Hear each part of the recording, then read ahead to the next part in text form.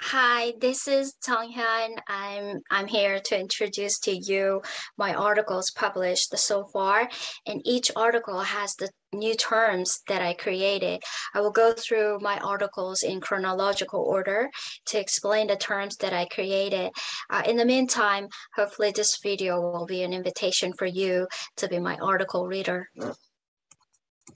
Here I give you novelistic archive. This is a term from my article entitled Reading the Comfort Women in Cloud Atlas, a Comparative Approach, published in 2019. This term grasps the whole universe of my academic vision of literature in relation to the topics of colonialism and capitalism. The term novelistic archive, it argues how important reading the history in the novel and the historicity in the novelistic world is tremendously significant in reading of our past, present, and it can even give us the vision for reading our future. To show how novels are archiving this world, to demonstrate that example, I choose this novel, the contemporary British science fiction by David Mitchell's Cloud Atlas and the Painful History of Korean Comfort Women. I found an allegorical connection between these two narratives. In the conclusion of this article, I emphasize how significant the reader's role is, because the reader is the one who stands in between these two incommensurate words to be more strongly connected. The painting archive, a real-life origin. In terms of this concept, a real-life origin, there is a study of categorization of Korean comfort women paintings. I categorize them into two parts. Firstly, testimonial, and secondly, abstract. Testimonial art depends more on historically factual, objective elements in the paintings. And there's another group of paintings that I called abstract art. They are less objective, but more subjective. In this abstract historicity, in these abstract arts, we found the concept of peace and reconciliation. My next term is 다층적 거울. The article is written in Korean. In English abstract, I translate this term 다층적 거울 to aesthetically realistic. It means the Spindler novel Oscar Wilde's The Picture of Dorian Gray. It contains multi-layered social criticism that can reflect allegorical discussion of British imperialism, the criticism of Hippocratic fin de Chile lifestyle of British upper class, and this conflict between 19th century law and literature.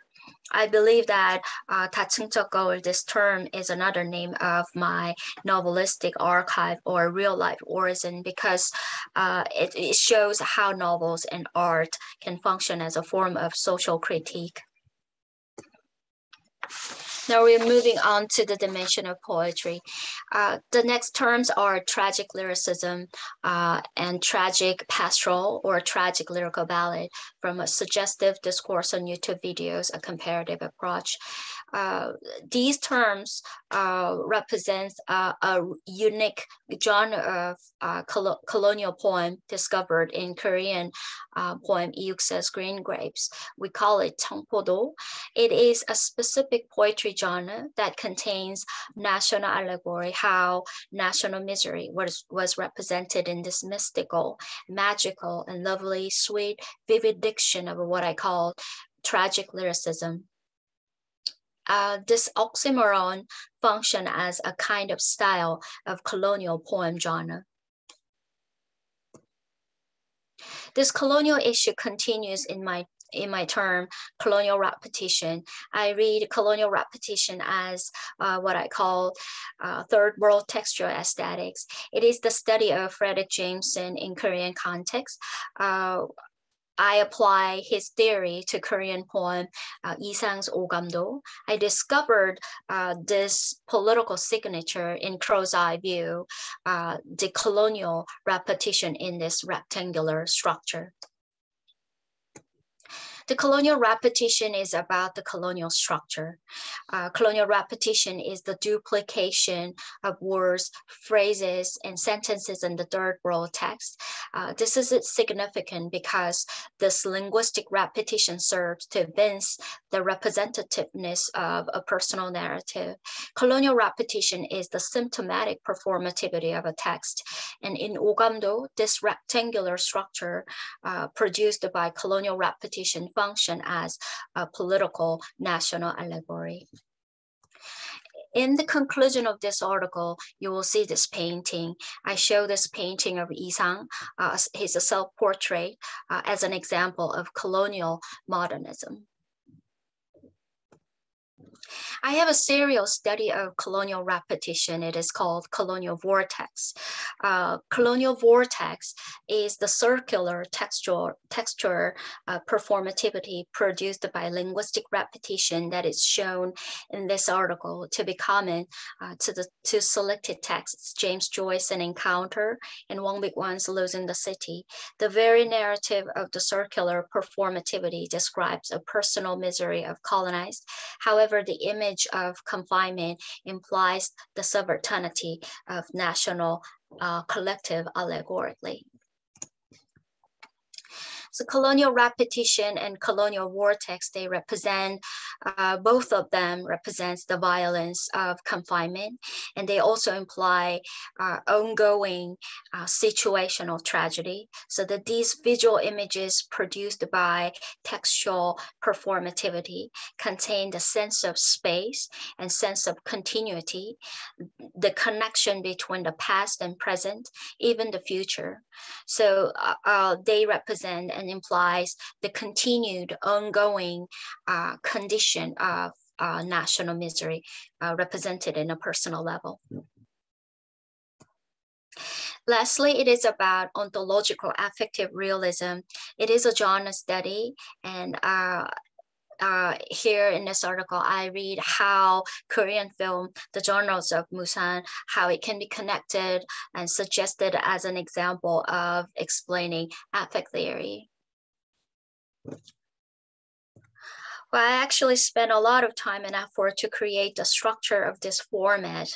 This article begins the concept of time argued by this French critique, Andrew Bazin, how ancient Egyptian mummy making is similar to modern human activity, movie making. And in the body of this article, I explore the intertextual relation between Andrew Bazin's the ontology of photographic image and Korean movie, The Journals of Musan. This article has an interesting comparison, such as you see on the screen in its labor scene. In terms of artistic technique, the scene is a link to the style of French Impressionism. And in terms of poverty and labor, this Korean film is connected to the masterpieces of Van Gogh, such as A Pair of Shoes or A Potato Eater, or even to the masterpiece of Millet, the painting, The Soar. Most of the terms could be created in this comparative imagination of the link between East and West. My terms work as a link of incommensurability.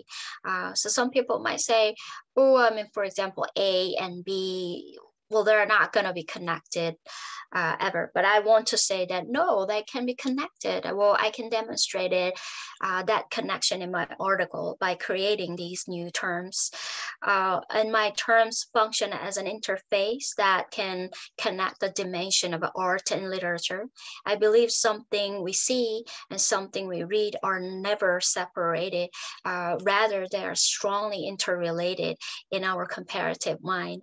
I try to argue this belief in my discourse of what I call word literature in intertextuality, or horizontal reading, or combinational reading, or symmetrical comparability. All these case studies in my articles collectively would be called a kind of examples of reader response theory. I presented various types of case studies, I believe. In broader sense, it is all about this one topic, what is comparative reading? Here I give you my academic conviction. Comparative reading makes an affectively illiterate era affectively fluid. This paragraph that I wrote in my recent article summarizes why I have been so obsessed with this comparative study. I wrote, an affectively illiterate era has already begun for the world. The recent conflicts around the world also allow the recognition that humanity has entered the era of becoming illiterate of the other. In other words, people of different races, cultures, political orientations, and levels of wealth are increasingly refusing to read each other. This refusal of mutually reading each other triggers much conflict. The linkage of East and West entails the significance of comparative readings that contain the imperative value of seeing the existence of you rather than I to make this compassionately illiterate world affectively fluid so we can read each other again. So that's it for today in this video, and you have questions and opinions, and then you can leave them in the boxes below, and we'll see you soon.